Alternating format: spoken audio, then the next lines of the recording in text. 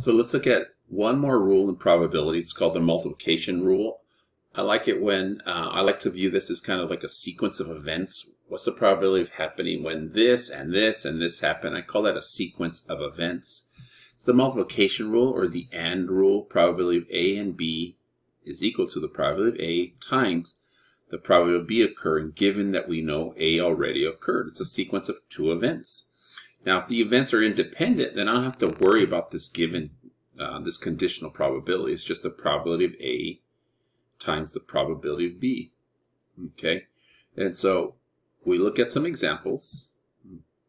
Here are, again, basic, kind of not real world, that's what I meant, kind of just using marbles and picking things so you have at least a visual of it.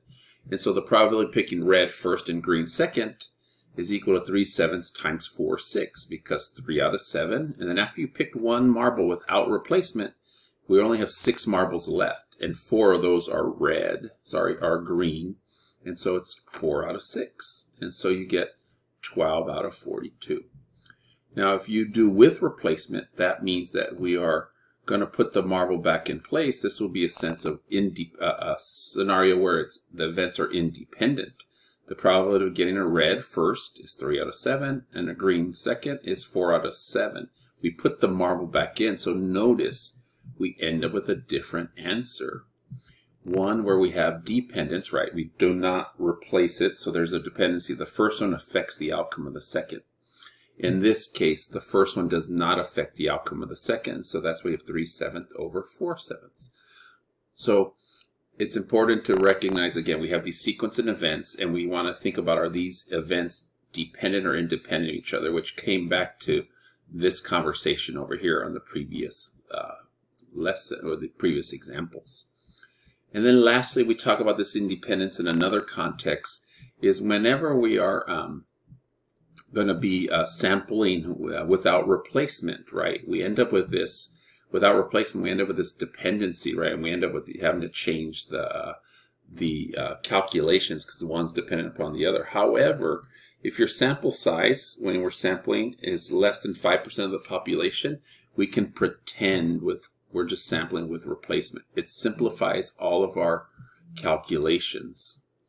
And we have a quick check. You can check to see if sample size is less than 5%. Just divide the sample size by the population size. If it's less than 5%, then we can assume independence and just multiply these probabilities.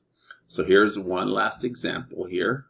Can we use the 5% rule? 5% of 1,000 is 50. We are sampling 2. We're sampling 40, so we can use independence. The independence rule, just multiply, even though we are doing it without replacement. Very important here. 2 of the subjects out of the 1,000 are without replacement. Find the probability they're both false positives. Well, false positive means they're telling you you're sick when you're not sick, or this is a drug user. You're telling you're not a drug user, but you're saying you are, right? You're not, and they say you are.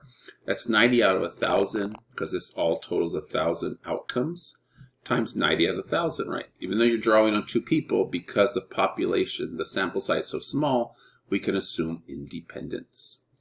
And so we end up with that multiplication there. And the same thing with 40, just 90 over 1,000 raised to the power of 40. We're just going to assume independence. We don't have to do 90 over 1,000. You don't have to do times 89 over 999 times, and so forth. We can assume independence because the samples are less than 5% of the population.